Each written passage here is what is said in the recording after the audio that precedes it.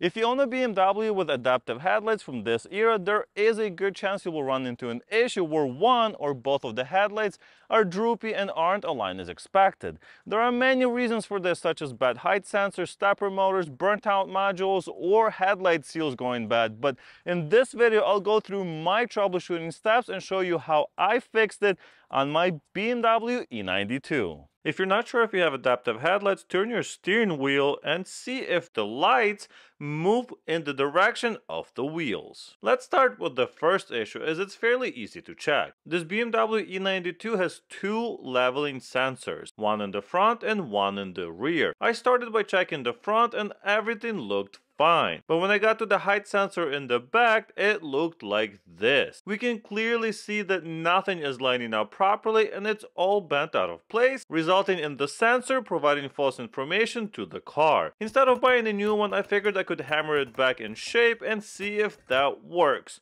And look at that, it fits much better now. I checked the voltages for both sensors after doing this and both fell within spec. That's a result for sure. But unfortunately for me, this only raised the right side headlight slightly and didn't fully fix the issue. If your headlights do not level themselves properly when the car is very heavy or unevenly loaded, this might be the reason why, so it's definitely good to check. Now that I knew both of the sensors were sending valid information to the car, I wondered what else could be the problem. That's when I remembered that each of the headlights has an adjusting screw, so that was my next step. I tried adjusting each headlight and the right side worked as expected. I was able to adjust it to almost any height I wanted. However, when I got to the left side, as soon as I got to a certain point, it would snap back to the lower position, not allowing me to adjust it any higher. The highest I can get it is about this line right here. And then on the right side, I can easily get it over even the second part of the folding garage door. So I'm like, why is it not adjusting just like this one? So if you take a very close look inside where the adjuster is, we can see there's like a ball thing that goes in. Very hard to see, but you can see it between the brown and the green wires. And that half ball that has slits in it literally is slotted inside, right? So it's fully in and it's engaged. But if you go on this side, as you can see just right there, it is not fully in there. So it's slipping as I'm turning it and it's not actually engaged with this part right there that actually adjusts the height. So I think that's my entire problem. So I have to put that back in and hope it's not broken. And if it is, I'm afraid I'll probably have to take the headlight apart, replace the headlight. We'll see. So I tried getting my hands in there to adjust this plastic piece, right, to get it on top of that adjuster. So the adjuster is for the dynamic headlights, as well as when you turn them left and right, it moves with the car. The headlights move with the car. I'm not able to get to that from here. There's just not enough access. So what I'm gonna do instead is remove this cover in the back, so that cover right there, and that should give me full access basically. Now to get to some of the bolts, I have removed my wheel and then took a couple of screws out right here. So now I'm able to pull this back, this plastic piece back. And now I have access to the other screws. So there, and there should be one like up top. This is the access that I was looking for. So this part right there. So the front of this is basically right there. So I decided to remove the plastic part completely. Now I have full access to this motor. I think it's a motor, I'm not really sure. But I'm gonna remove it and see if I need to reconnect some of these plastic parts to make them work the way they should. Maybe I don't even have to remove it because I just noticed that it moves a lot. Can I just push it back in? Maybe not.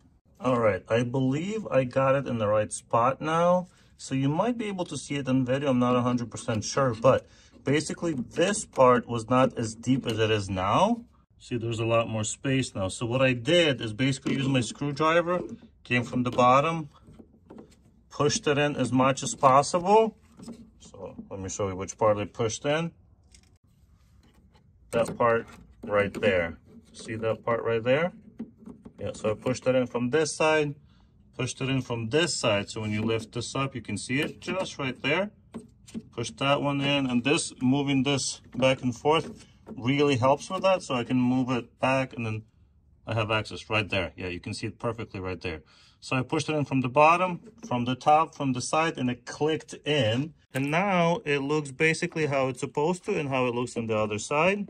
All right, it's going to be hard to see, but hopefully it makes sense. So this part right here, the one that I'm kind of rubbing on top, that's the part that clipped in, and now it's fully engaged on this side and not halfway in or out. So when I adjust the screw from now on, it's actually going to move the headlight up and down instead of just moving that bracket in and out. Well, let's put it back together and then see if it adjusts properly. To finish the job, I pushed the vertical aim adjuster all the way in and then reinstalled the 2 screws. If you're trying to do the same thing, be extra careful here not to break any plastics or brackets, as doing so will likely make it not repairable and you will need a new headlight, and that gets expensive. Luckily in my case, everything went well and it was time to put the cover back. But before doing so, I remembered that my headlight was steaming up at some point, so I figured it was perfect time to make it watertight by using this headlamp sealant. I used it on my BMW Z4 when I replaced the lens on it a few months ago, and it's been perfect since. With a few screws securing the cover back in its place, the fender liner can be reinstalled as well as the wheel. Alright, now it's time to turn the car back on and adjust. Hopefully it doesn't pop back out. Probably should have tried it before I put everything back together, but too late now.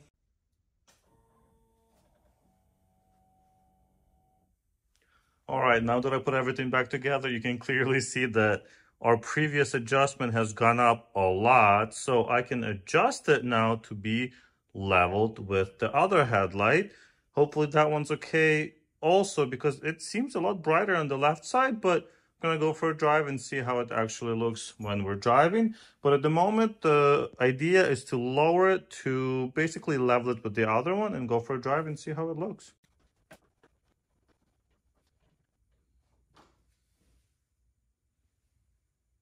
All right, I think that looks perfect. And there you have it, guys. This is how I fixed the adaptive headlight leveling issue on my BMW. Hope it helped you troubleshoot yours, and if you'd like to see how I rebuilt the engine on this car in less than 30 minutes, click here.